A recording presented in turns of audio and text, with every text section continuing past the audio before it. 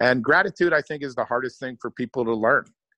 And so to watch a person with intellectual disabilities be so grateful every day was life-changing for me.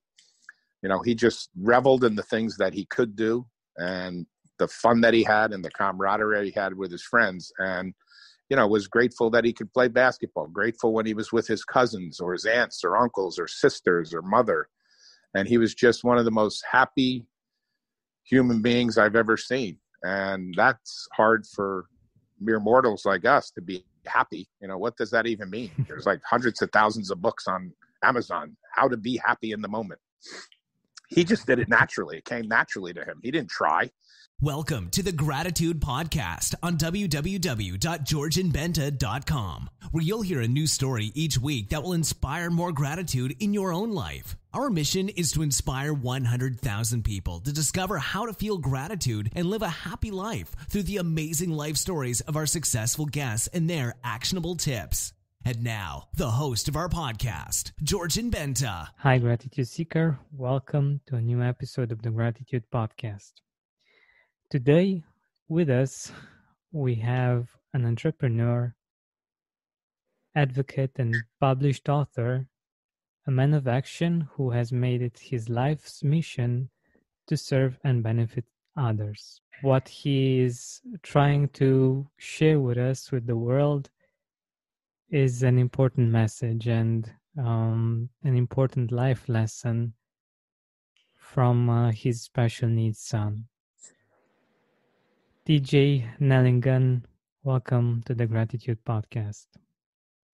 Thank you so much. It's a pleasure to be here. The pleasure is mine. Thank you for being here. So let us know a little bit more about you, about the story behind the book, how you got the idea, and we'll take it from there. Well, I spent 25 years in college sports marketing and media, the last 15 owning my own company with 40 some odd offices around the country. Was very driven, type A personality. And when you're a type A personality, it's pretty hard to find gratitude because you always have another goal, another stop in life along the road that you want to get to. And you tell yourself, when I get to this position, I'm going to be happy and grateful. When I get to this many employees and the company's doing X amount in revenue, then I'll be grateful and then I'll be happy. And I had a special needs son who was born in 1990. And the first 5 to 10 years are very difficult, as parents of special needs children know, because you spend all your time going to doctors, medications, physical therapy, speech therapy. And it takes you on a winding road that is very hard on the parents, emotionally, physically. And then one day, all of a sudden, Sean, as he became a teenager, we used to call him the mayor. He'd walk in any room like he owned it, like he was a superstar in sports or a professional actor. And he just was so happy. And he had so much gratitude, which was very confusing to me, because I'm sure anyone that would look at Sean that didn't know him would say, what does he have to be grateful about? Why is he happy? And yet he went through each day not knowing what he could not accomplish or couldn't do. He was happy with his accomplishments. And so at one point I realized, you know, those shattered dreams were not Sean's dreams. He seems perfectly happy to be alive. He's the happiest kid I've ever seen. Every day he'd hop out of bed and say, it's going to be a great day. And so he couldn't ride a 2-wheel bike, so we got him a 3-wheel bike. He would shoot baskets and love sports for hours out in the driveway and became very good at it. And he just exemplified what a happy life is to be grateful for today, to live in the present moment, which is another difficult thing for type A personalities, or anyone for that matter, is to live in the present. This present moment is all you have. You don't know what you have going forward. And so to watch him one-on-one communicate and be present in that person's life for that time, and always remembering everybody's name and giving his trademark big bear hugs, was such a joy to see that it actually changes your life when you see that. And you realize, growing up, we thought, my daughters Maura and Megan and Sean's mom Maggie thought we had to teach Sean about life and protect him, both physically and emotionally, in case people would say mean things to him, which never really happened, thank God for us. But then there comes a day where you realize this young man taught us more about life and the lessons we should all learn in life than we could have ever taught him. That's amazing. That's amazing. And do you believe that it's in part due to your support, to your love, to your affection, or do you feel like it was his gift to the world? I think it was both, but I think it was his gift to the world that he was such a kind soul. My daughters, Maura and Megan, would call him the angel on earth. He just always had a perpetual smile. He was always happy. But I also think that we took him everywhere. He went to sporting events, Final Fours, Super Bowls, Big East Conference basketball tournaments with me all the time. And if somebody didn't like that, or they felt like he was weird, or, they made him uncomfortable, well, then Sean did not come. That person gets cut out of the equation. And so I think Sean taught us what unconditional love really means. I mean, you could be standing in a reception before a sporting event, and he would decide, this is the time that I need to hug my dad. And he'd hug you and not let go for a minute or two. And some people would look like, what's that? And it just gave you the best feeling that you knew this young man was showing what unconditional love is really about, and we should learn from that. Wow. That's amazing. I love that. And I think it's, like you said, it teaches us a very valuable lesson of being able to be present and to enjoy the moment and to do what you feel in that moment. That's very beautiful. And when I think about that moment that you just described, it's if you feel like showing appreciation to someone, you just do it, right? Right, exactly. And he met many famous athletes because we happen to work in sports. But yet one of my favorite stories was his first day of work when he was probably about 19 years old or so. His mom dropped him off. He came up, and he and his best friend, who played on some Special Olympic sports teams, basketball and soccer and others, were doing our accounts receivable. So they put the envelopes in, they put the stamp on, and they mail away all the accounts receivable for us, and took such pride in their work. They were probably our two best employees.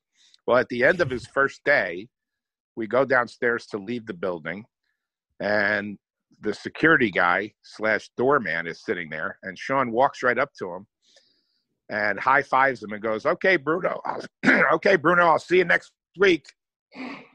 And he says, and say hi to your granddaughters. Now, I've walked past this man for 10 years, maybe gave him a little wave, a little hello, good morning. I didn't know his name. Sean worked there one day, and he knew the man's name, and he knew something about him. He knew that he had two granddaughters. So I get in the car all confused. I'm like, Sean, how do you know Bruno's name? Oh, I met him this morning when I came in. I told him it was my first day at work, and I was very happy to meet him. And it teaches you a lesson, because then he'll meet famous athletes or, famous celebrities, and he treats them exactly the same.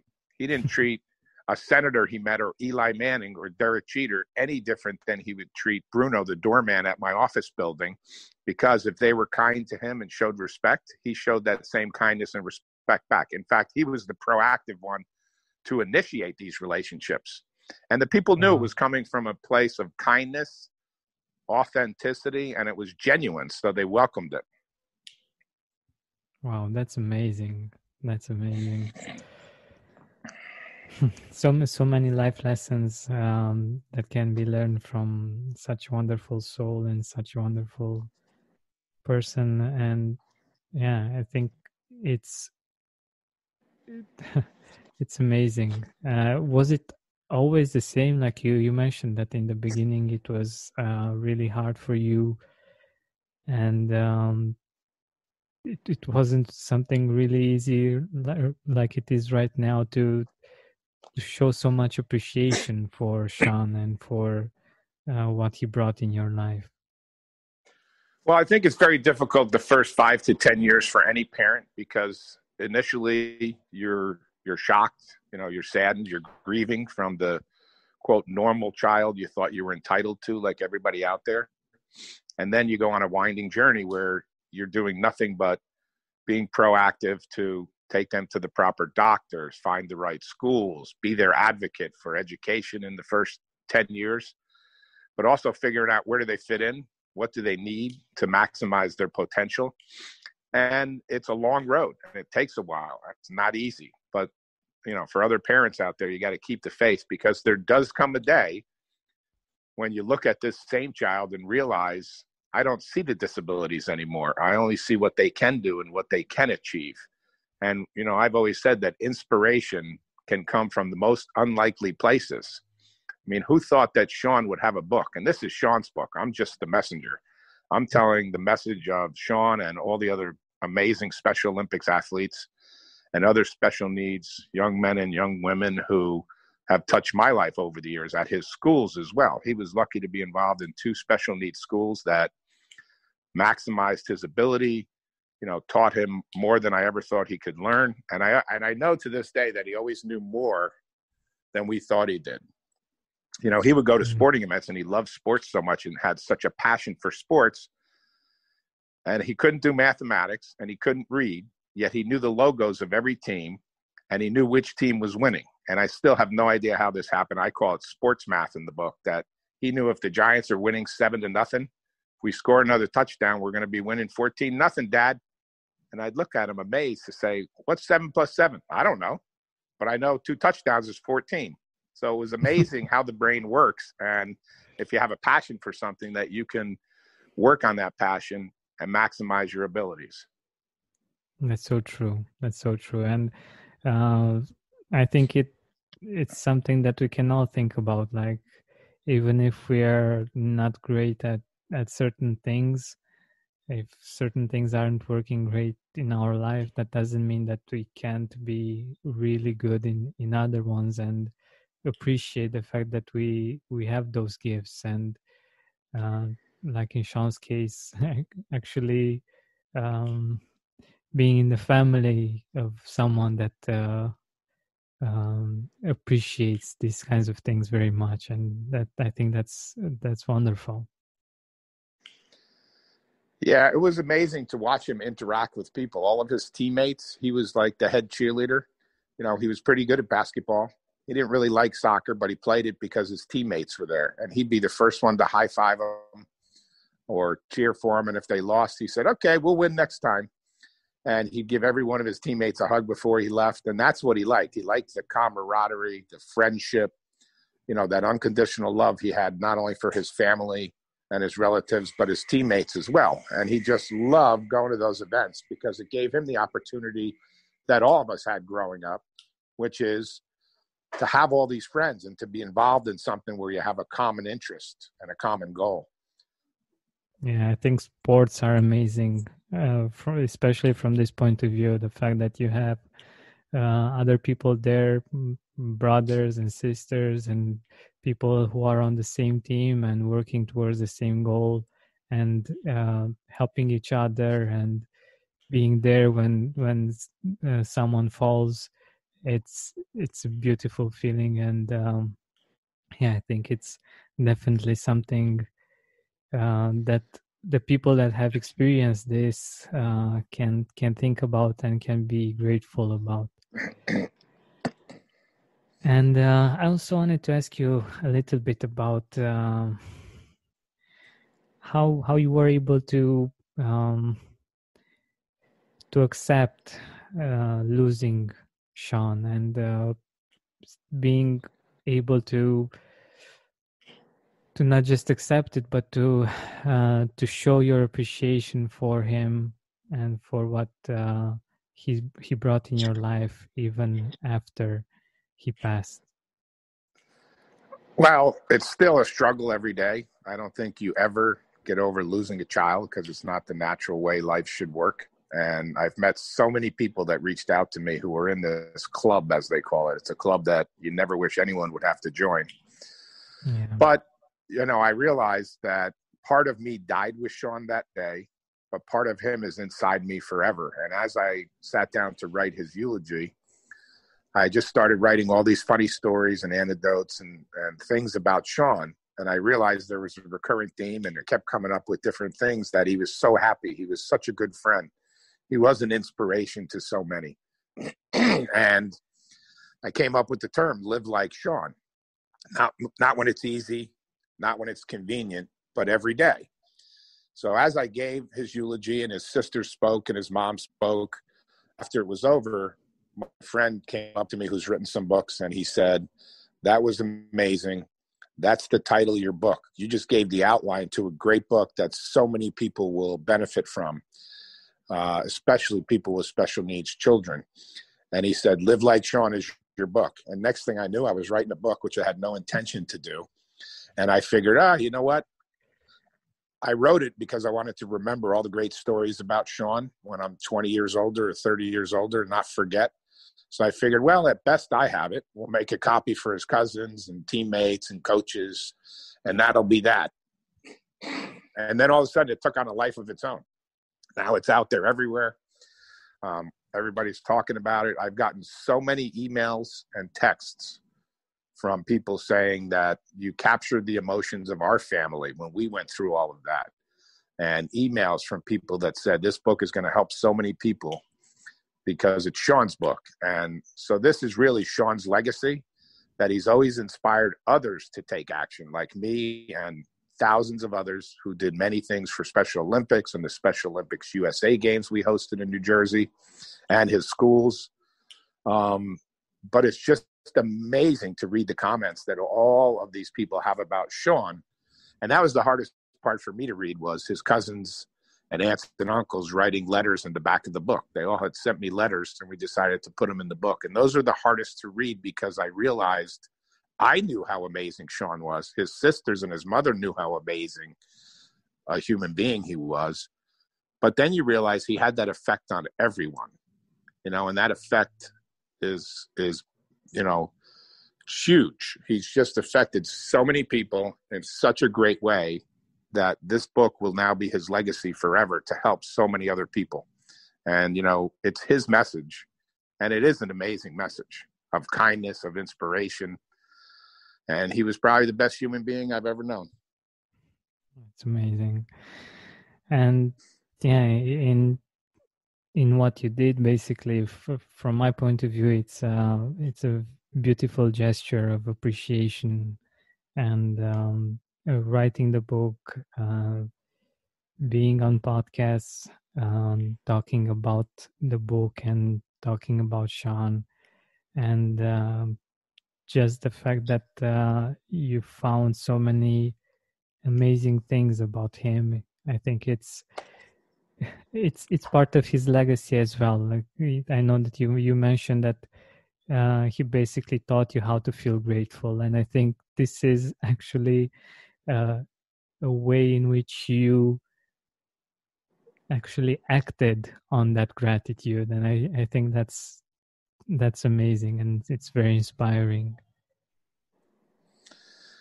Well, I appreciate that, but it's almost like the message is coming, from Sean through me to reach so many people that he can't reach in person anymore, but he can reach them through his spirit, through his love for them, and through, people getting a chance to get to know him better through this book. And it wasn't easy to write at times. But I think at the end of the day, his message will live on forever, and that'll be his legacy. And gratitude, I think, is the hardest thing for people to learn. And so to watch a person with intellectual disabilities be so grateful every day was life-changing for me. He just reveled in the things that he could do and the fun that he had and the camaraderie he had with his friends. And, was grateful that he could play basketball, grateful when he was with his cousins or his aunts or uncles or sisters or mother. And he was just one of the most happy human beings I've ever seen. And that's hard for mere mortals like us to be happy. What does that even mean? There's like hundreds of thousands of books on Amazon, how to be happy in the moment. He just did it naturally. It came naturally to him. He didn't try. He didn't have a therapist or a guru telling him how to be happy and how to have gratitude, and Oprah telling him to write a gratitude journal. He just did it every day by himself. And it was an amazing process to watch. And I think many people benefited from his leadership in that way. Yeah, and I think it's actually the best way to learn, to have the inspiration of such a person, seeing the fact that they are grateful, they are happy. It makes you see the world differently. It makes you see that it's possible for you as well to be grateful, to be happy, and leading by example, like you said. That's that's perfect. That's um, the best way for us to actually internalize something, and that's amazing that he was able to do it. Yeah, it's been a truly amazing journey to go on, especially after writing this book and seeing, the outpouring of support and love for Sean from so many people. And I think that is his legacy. His legacy is he's taught so many people how to be kind, how to be a friend, how to be grateful. And I hope that his legacy in this book can help so many people. Yeah, I think it already is inspiring many people, and I'm sure that our listeners are as well inspired by just hearing you talk about Sean and about the amazing things that he was able to do, and the amazing impact he had on so many people. And I know that actually today, as we're recording, the book will be available throughout the US, right? Yeah, the book is available throughout the country. You can go to tjnelligan.com, Nelligan, tjnelligan.com. And we also have a Facebook, LinkedIn, Twitter, and Instagram, TJ Nelligan, to learn more about Sean. And the book is available anywhere bookstores are sold today, which is amazing. So I appreciate being on with you on the day the book actually is in the bookstores. Yeah, that's amazing. It's been a real pleasure getting to know you and getting to know Sean through you. And I'm sure that our listeners will enjoy listening to this episode and also reading the book. Thank you very much. Thank you so much. It's been a great pleasure. As it is with gratitude, when you feel abundant, you want all the people you care about to experience it too. So, my dear gratitude seeker, if you haven't done so already, go to georgianbanta.com/freeweek and you'll get access to the first week of the How to Experience Abundance Through Gratitude course for free. That's right, for free. I believe there's always room for more gratitude and abundance in our life, so let this year be your year of prosperity and appreciation. Are you with me? Let's go from lack to lucky in 1 week. Just visit georgianbanta.com/freeweek or tap the link in the description.